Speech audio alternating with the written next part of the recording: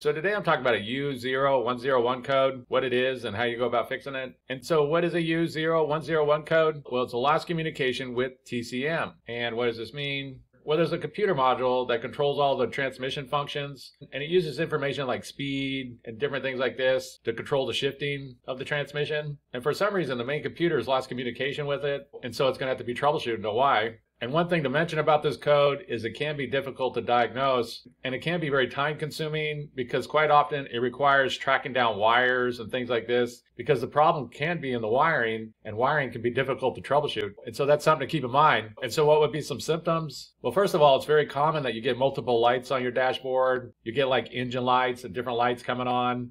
Also, the gear indicator that usually shows if you're in drive or reverse or whatever gear it is, quite often it doesn't display no more. And this is because this information is coming from the transmission control module, and so the main computer doesn't know which gear it's in. Sometimes the vehicle won't shift, it won't go into gear. It's very common for the vehicle to go into like limp mode, where basically it doesn't go over like 30 miles an hour or so. And there can be some different symptoms with the transmission, but basically there's going to be issues when it comes to shifting. Also, if you have a scan tool that can communicate with the transmission control module, and you plug it in and you try to communicate with it, quite often the scan tool won't be able to read it. And so what would be some possible causes of a U0101 code? Well, one of the first things to do is just be sure that you got a charged battery and that the alternator is charging and things like this, because the computers in the vehicle, they need to have a good and stable power supply. So if you are having some kind of battery issues or alternator not charging correctly issues, then that can throw things off. So be sure there's no issues with that. The next thing that could cause this problem is going to be a blown fuse. Of course, if the fuse is blown, then there very likely is going to be some kind of problem or some kind of issue going on in the wiring. But be sure to go and check your fuses, mainly that TCM fuse. But it can also be a good idea to check anything labeled ECU or ECM or any of the computer fuses, really. But definitely go and look and see which fuse is for the TCM and be sure it's good. The next thing that's going to cause this, and a very common problem, is going to be that there's something wrong inside the wiring. There's like an open or a short or just a bad connection somewhere.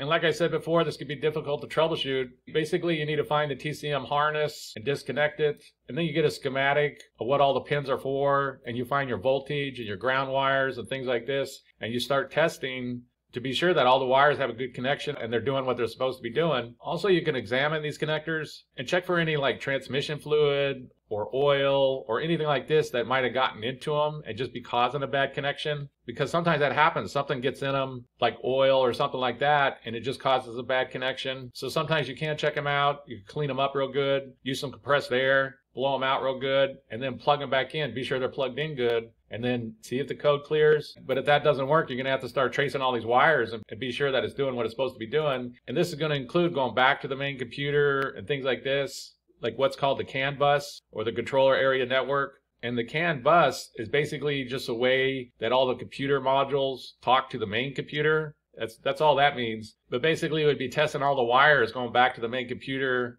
And of course it could be a faulty TCM. The transmission control module might have failed. These would be located differently. Sometimes they'll be located inside the vehicle, like behind the glove box. Other times they'll be up inside the engine compartment. They can even be located inside the transmission. So it's really going to vary on where they're located. And while usually the transmission control module doesn't fail, usually it's going to be in the wiring or something. It is possible that it's gone bad and just needs to be replaced. And so that's basically it. I just want to give a basic overview of how you go about fixing a vehicle with the U0101 code. If you have anything to add, please comment down below. If you have any questions, ask me. I'll try to answer them. If this video helps you, please click like, please click subscribe, and have a good day.